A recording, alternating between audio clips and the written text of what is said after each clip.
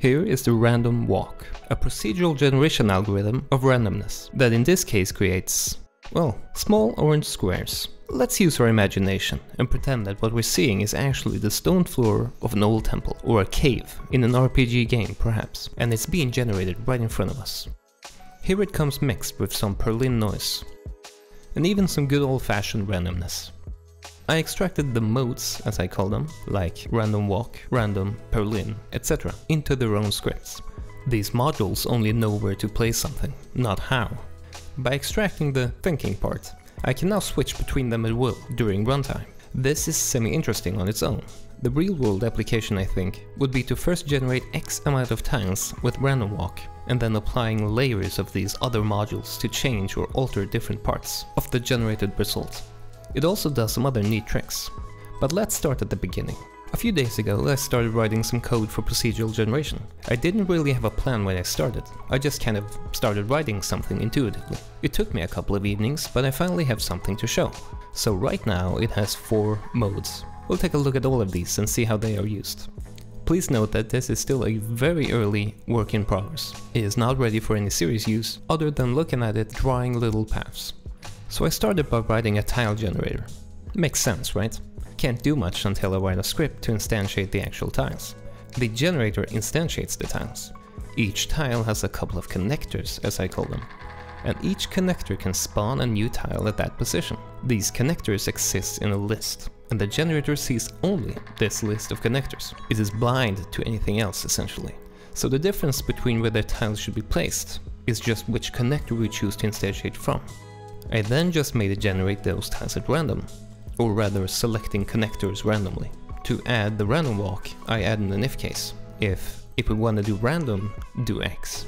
If we want random walk, then do Y. And that got me thinking. You see, after looking at that for a while, it kinda dawned on me that the only difference must be what's in these one-line if cases. Again, I have in front of me the code to spawn something randomly, and the code for spawning it in a random walk fashion. So in a way, the random walk algorithm, if we can call it that, exists entirely within just a very few lines of code. Of course, random walk isn't very complicated, but still this was interesting. So I wrote a finite automata to allow me to change between random and random walk, and remove the contents of those if cases. I now had a selector, and I could add more modes if I wanted to. This distilled the random walk down to just this. Normally I would have tried to write a random walk generator as its own project, but now I have this system that outsources the method of sorting or selecting to whatever method we choose. And we can see those methods what they really are, just very short sorting methods. Although it's not really a random walk like you would normally write it, the tile generator selects a connector to instantiate a new tile from. How we sort the list of all the connectors then will determine where a tile will be placed. So in the case of random, the random module will return a number between 0 and the max number of connectors. When I separated these out, I took to calling them modules, by the way. Normally a random walker would choose a direction at random, but choosing a random connector from the tile that we just placed is essentially the exact same thing. In fact, it comes with some benefits. Let me just step back a second before I get too deep into this. I am sure others have created much better procedural algorithms for people to use. And if you're just interested in the random walk, for example, it's pretty simple, and you can find better tutorial videos on it. As you can tell by the title of this project, I had a completely different target in mind when I started working on this, before I got completely sidetracked by all of this stuff. We may yet return to this soon enough, or something in the same vein at least. We will see what I end up with. I wanted to share what I have so far, which isn't much to be honest, and I'll keep working on it until I have something more interesting to show. Anyway, as I was saying, I mentioned some benefits to this method. Two effects of this, using connectors that is that if the random walker ever gets stuck by caving in on itself, it will typically fill in that area and then teleport out, jumping through other tiles like they weren't there. This is because, like I mentioned before, it doesn't just walk, it is going through a list of all the open connectors. If they are next to the walker or not is not an issue. This is why I can have different modes and do both random walk and just random. It just processes the list of connectors differently. A normal random walker would need a block of code to check for available spaces and then jump out to create a new walker somewhere else, etc. The other thing is variety.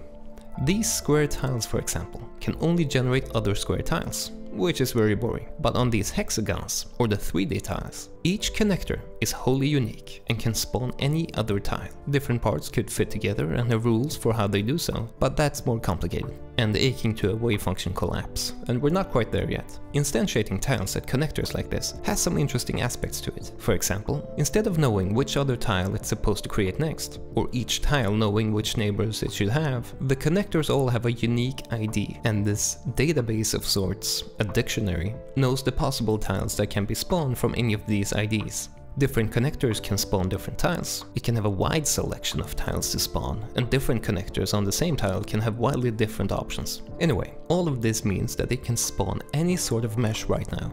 I have hexagons, squares, and different 3D meshes as prototypes, and it generates in 3 dimensions. And a single tile could have rules for exactly which other tiles can be spawned from each connector. Red can only be spawned on the left, yellow tiles can only create blue tiles, or maybe stairs can only be spawned on top.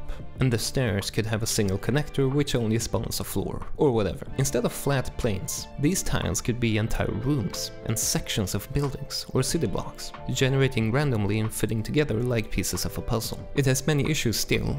The code is kind of a mess and is horribly inefficient, largely because there is no control. It's being generated in a vacuum, so to speak. The generator only sees connectors and has no perception of space. I haven't done much research on wave function collapse or other similar algorithms, but I believe they use a grid of cells. In order to collapse a cell, you need to know the entropy value which is affected by other neighboring cells. Right now, we are just instancing into the void, just connectors floating in the nothingness.